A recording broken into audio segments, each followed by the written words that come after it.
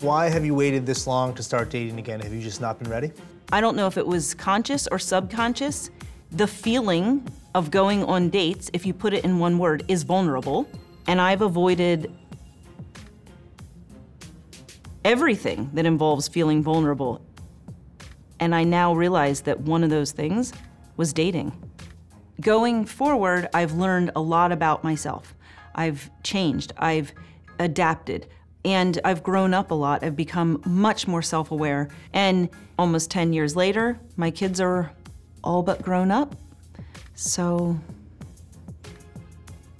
I'm dating again, finally. I'll be going on dates with 10 guys, and ultimately I will choose 2 to go on second dates with. Kara and I are in our last year of high school. The little kids have 4 more years at home, and then they're in college. So in the next 4 or 5 years, none of us will live at home, and then it'll be just her. I will be working with matchmakers. The first matchmaker sent over a questionnaire for us to fill out to help our mom find someone. What 2 or 3 things do you enjoy doing with your leisure time? Like you have any. I'm gonna say watching TV. No, that makes me sound so boring. Stop. Mr. Right has not, ding dong, rung my doorbell. To me, it's okay, well, in natural life, I'm not gonna meet someone. I'm not doing the internet dating thing. That scares the living daylights out of me. You're looking for someone between the ages of 45 and... 45 is too young. 46. 45 is too young. Oh my 50. gosh. It's over halfway to death. Kidding me? 46 to 50 something. 53 is a little old. It's been so long since I've had a companion. That's such a foreign concept to me. Before I decide to grow old alone, I should probably give it a pretty decent shot of looking around for someone.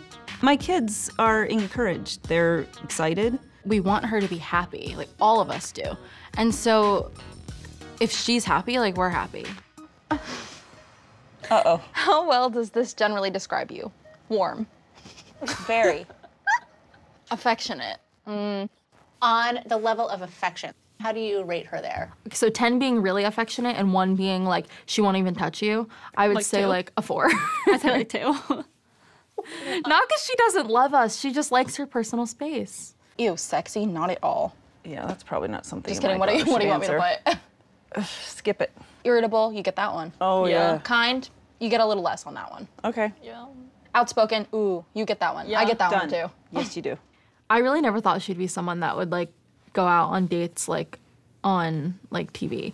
It's gonna be interesting.